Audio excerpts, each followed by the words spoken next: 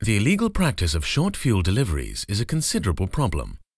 Vessels are invoiced for more fuel than has been delivered, and given that fuel costs can constitute between 50 to 70% of a ship's total operating costs, even small differences in fuel quantity become large extra costs for ship owners and operators. Insatech bunker management system will ensure you get the amount of fuel you paid for. If a ship has ordered 400 metric tons of bunker fuel with a cost of $600 per metric ton and is short delivered 3% or 12 tons, this means a loss of $7,200. Metric tons are used to define the mass of bunker you have received. However, the most common way of measuring the quantity of fuel received during bunkering is by measuring the volume and temperature of the fuel oil, and then applying correction factors from table lookup. This conversion from volume to mass introduces a lot of uncertainties. Furthermore, the volume can be manipulated by injecting air and increasing temperature of the fuel, which makes the mass calculation incorrect. If you use a Coriolis mass flow meter, you measure the mass and density directly, and therefore do not need to rely on conversion factors and the uncertainty it entails.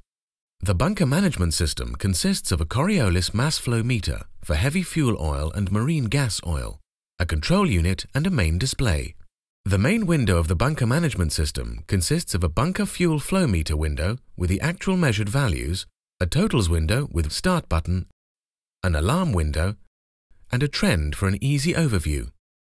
There is a report button for creating a report of the bunker transaction that can be sent to bunkering department at headquarters. All methods of air inclusion can result in the cappuccino effect, which occurs when air is injected into the fuel oil, thereby increasing the volume.